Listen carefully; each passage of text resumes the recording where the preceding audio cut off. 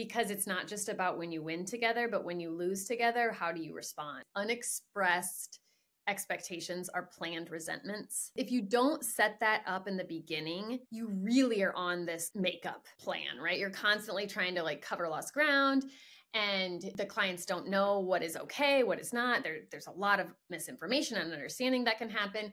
And so I think a really solid kickoff is really important. And I think that really you have to have the right personality or person in that spot that can kind of take the client through the peaks and valleys with them